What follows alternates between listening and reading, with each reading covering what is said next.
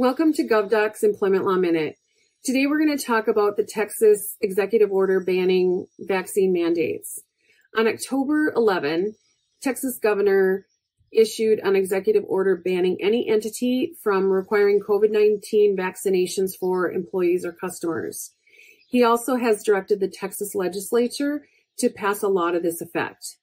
Now, President Biden has already required that federal employees receive either the vaccine or a religious or medical accommodation by December 8th. In addition, President Biden's vaccine mandate for private companies with 100 or more employees has been drafted by OSHA already and was sent earlier this week to the White House for review.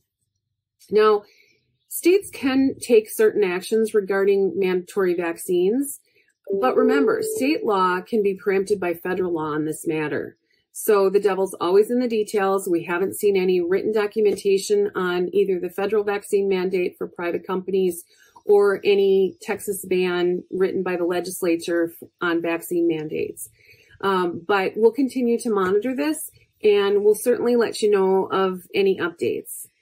Thanks for joining us for this episode of Employment Law Minute. Please be sure to check back again for further employment law compliance information.